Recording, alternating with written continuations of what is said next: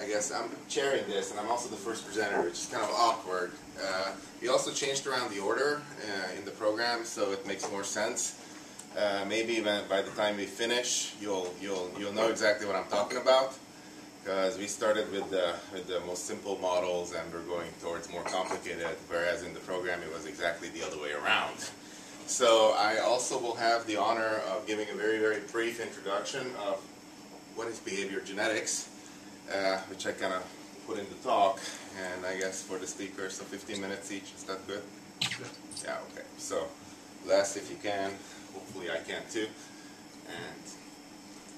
And then we'll take questions at the end. So first, I would like to. So this talk on this study I'm going to talk about is something that is not done yet. It's in progress, and it's something I'm doing with Hatemi and with Lindon Eaves, and it is about the genetic underpinnings of survey item non-response. But before I do that, people make fun of me for this slide because it always goes up like as the first slide of the presentation, but it's absolutely crucial because I am from the Central European University, and just glancing through the crowd, I think everybody knows where that is, or what that is. So all I just want to say is if you have great undergrads, or even shitty ones, please recommend that they apply. If they're not recommended, then send me an email first. But otherwise, I'm just going to assume that they're excellent undergrads because well, anyway, 2 years ago we ended up with a cohort that was exceptionally painful, especially for teaching the mandatory Intro to Stats class. So I decided that I'm going to actively recruit. All right. So the theory is basically Thompson et al. Published a paper in the Journal of Organizational Behavior that they looked at if survey non-response is heritable or not, and came up with the terrifying solution that yes, about 45% of the variation in survey non-response, that is, if somebody responds to a survey or not, is genetically driven based on this twin study. And I don't know if you deal with surveys, that is terrifying news, at least for me, because when we analyze these surveys, we sort of rely on the assumption that, you know, if people are not responding, at least they're not responding on random, and we have a strong suspicion that that's not true anyway. But it's a difficult study to do because people who don't respond to your surveys don't really produce item non-response at all. But they came up with creative ways of looking at this, and they had this like running study that goes from, this is, I'm sure you can read this, this is 1986, and that is 2005.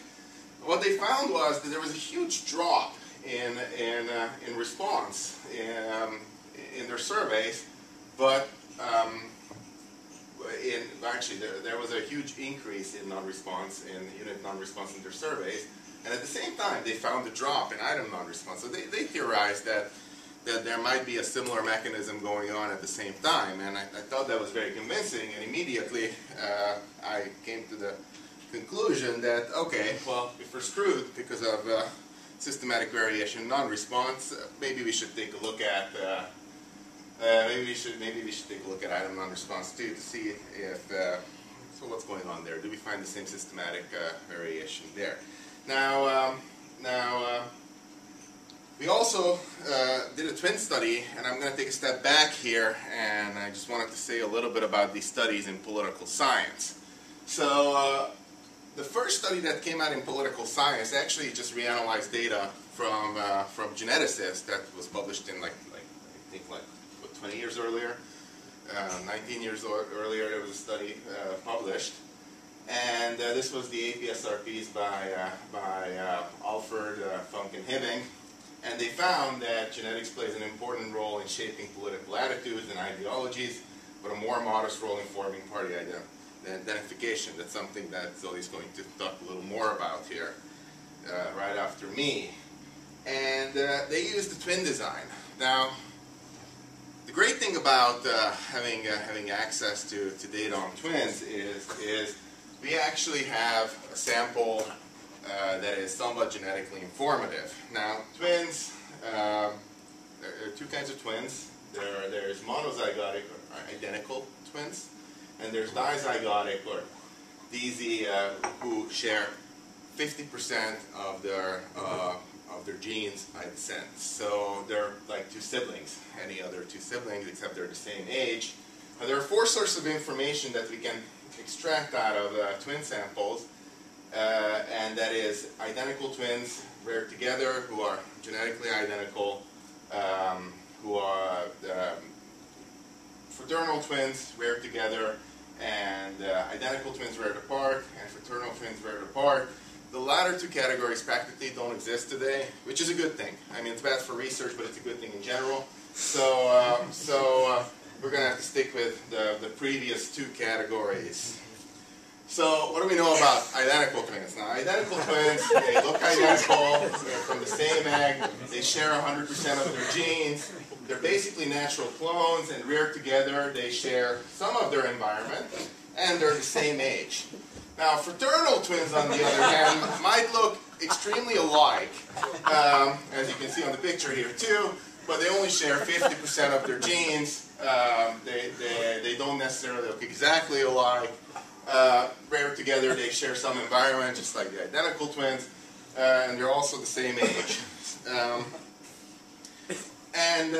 If we try to see how we can analyze this data, there are several ways of doing this. The early, like pre-1970 approach was to use correlations, and I'm actually going to try to walk you through that. It's a very good heuristic of understanding the methodology.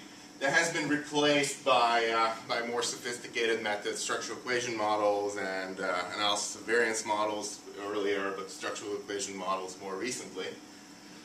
So what we're looking for is if identical twins are more similar than non-identical twins, since they both were reared in the same environment, we can sort of assume that maybe the fact that they're genetically identical might have something to do with that higher similarity, and infer that there might be some genetically heritable variation explaining the traits that we're talking about. Now, if they're equally similar, so identical twins and fraternal twins are equally similar, then it's probably an environmental variation that we're picking up on. There's some other. I'm just going to go on. There's some additional things we can look at, but they're mostly relevant for the social sciences. So with correlations, if we want to look at genetic effect, additive genetic effect, we can take the correlation of identical twins and subtract the correlation of fraternal twins. We correlate twin 1 and twin 2's trait, and that'll give us, multiply that by 2, and that'll give us what percent of the variation is explained by genetics. Now, for common environment, we take 2 times the DC twin correlations and subtract out the MZ correlations, and that'll give us how much of their common environment is driving the variation. So mainly family, they grew up, but it also could be things like what happened in the womb. So that's also a common environment.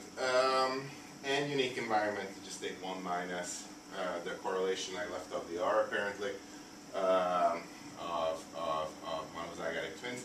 And that is the variation that is driven by the so-called unique environment that is unique to each of the individuals. It also contains the measurement error in whatever we're studying. So this is kind of a messy trait, but it's sort of a leftover residual category. So there are some things to watch out for. There are some assumptions associated with this, and this is discussed and back and forth. As you can imagine, this research is somewhat controversial. There's a lot of back and forth going on about assumptions of these models. For example, if we have self-reported zygosity, yes, I'm identical, no, I'm not identical, that tends to be only 95% accurate, but you can do genotyping, you can do also latent class analysis. That's been very successful in producing accurate zygosity measures. Also, I think our sample is actually genotyped, is that right? Yeah, part of the sample, yeah. Influential outliers, so I mean that's the same thing that we have with regression. You have to pay attention to the means and the variances and the thresholds. Are they different for identical twins or non-identical twins, because we're assuming that they should be the same.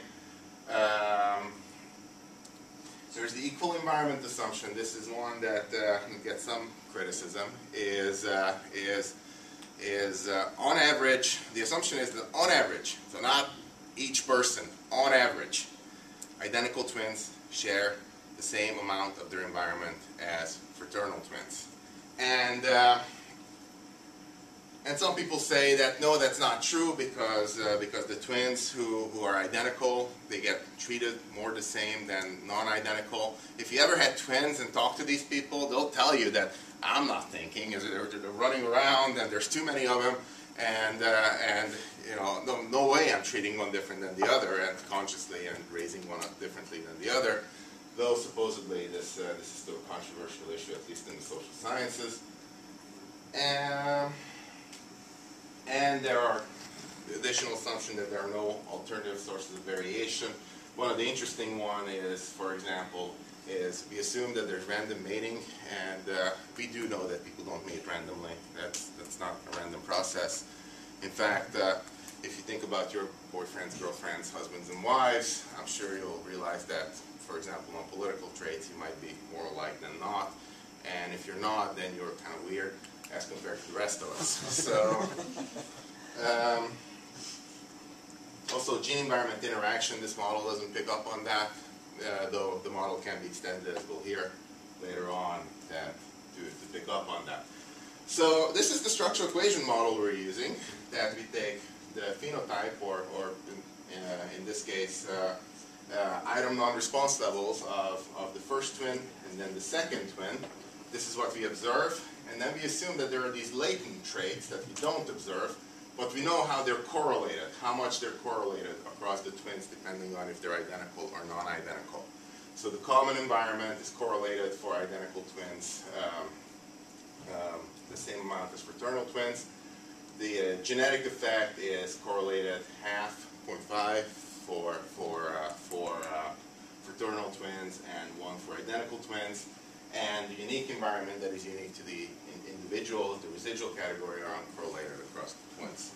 And once we estimate this model, we can actually derive how much of the variation in the population. So not in one person. It's not like I'm going to say 40% of your genes drive your political whatever, or your item non-response level, but in the population across people, what percent of the variation is explained by genetic factors, common environmental factors, and unique environmental factors.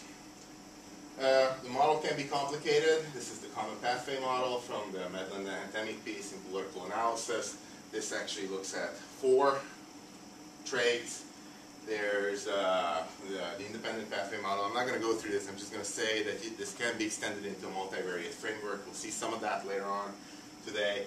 And once again, there could be interaction effects and correlation effects. For example, genes can drive persons to pick their environment, and that will have an impact on the phenotype, and vice versa.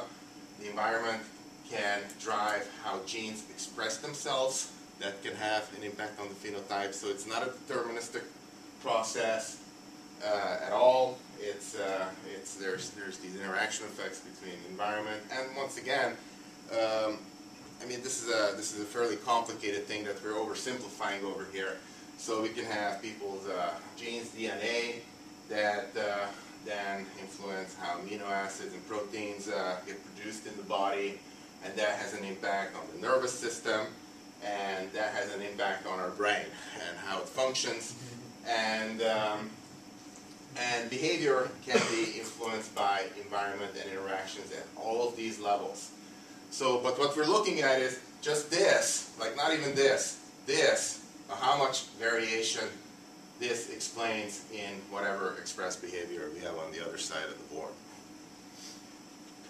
So, once again, this is a quantitative trait, so we're looking at variation in the population, and it's not deterministic. Just because you have one genotype, doesn't mean that you're going to be this way or that way. There is going to be variation, even if you have the genotypes. There's just going to be differences. I'm sure most of you know what the t-test is. This is a two-sample t-test. That's probably what's going on over here as well. So I'm just trying to say that I think actually this is a less deterministic process than the family you grew up in, because that you definitely cannot change. Gene expression can be changed pretty easily through these interactions with the environment. Alright, so I'm going to be brief now because there's not much to say about what we've done. We've used the sample, which is the Virginia 30K sample. It is a paper and pencil survey from the early 1990s. It's a health and lifestyle questionnaire, so it's not political. We hope to be able to replicate this on a political survey. The reason we went with this one is because it has a huge sample size. We have 2,768 identical twin pairs and 1,855 non-identical twin pairs. Response rate for this survey was fairly high. It was 70%. And covariance coverage is over 99%, so we don't have much missing data at all on item non-response levels. The only people are missing who just filled out like a half a questionnaire or something along those lines. Now, there were 3 batteries on this questionnaire. These were like concise sets of questions. If you've looked at psychological scales, they ask you the similar type of question, and there's like 20, 30, 40 of them. And one of them was a personality battery. The other one was a symptoms and problems checklist, which asks about, I don't know, back pain, etc. And the third one was a Wilson-Patterson liberalism and conservatism scale, which asks about political attitudes. And what we found is actually 70 to 80% of the variation in item non-response levels on these is driven by E. It's unrelated at all, completely familiar, well, not completely, unrelated to family, socialization, and genetics. It does include error, though, and I don't know how much error we have in these traits. My experience is item non-response levels tend to be really messy. They're really hard to predict with anything. So it does include error as well. And the rest of the findings are also highly unsystematic. We get different results for the different batteries as far as the leftover 20 to 30% variation is concerned. And what we get is the personality questionnaire, the 20% is heritable. For the symptoms checklist questionnaire, it's completely inconclusive. We have insignificant results there. And the Wilson-Patterson is 20% socialized. The item non-response levels are 20% socialized. So, by conclusion, our original fears are probably unfounded, though, of course, additional work should be done in this area, because what we're picking up on is a lot of contextual effects. I don't know if it was the placement of the questions or the type of questions, but we have variation in what explains item non-response levels across the 3 sets of questions. So we hope to be looking into that. I'm hoping we'll be able to do like randomized placement on questionnaires, like batteries that we could, we haven't talked about this yet, but I'm hoping we'll be able to do that eventually and start looking at these questions in a more controlled kind of manner. And I guess one of the important conclusions is that we have to start considering interactions between individual level differences and contextual differences on item non-response levels. So, thank you very much. I hope I didn't go much